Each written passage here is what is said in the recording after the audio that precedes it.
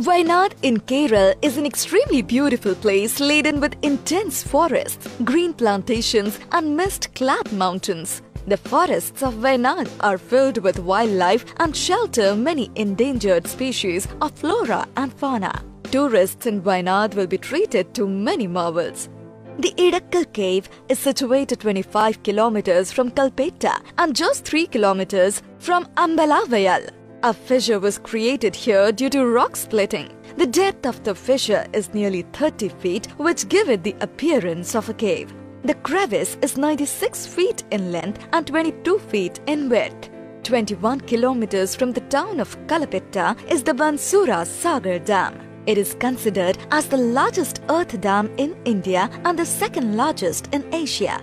At 2100 meters above sea level, the Chimra Peak is the tallest in all the Wayanad district. It is very popular among mountain climbers and trekkers alike.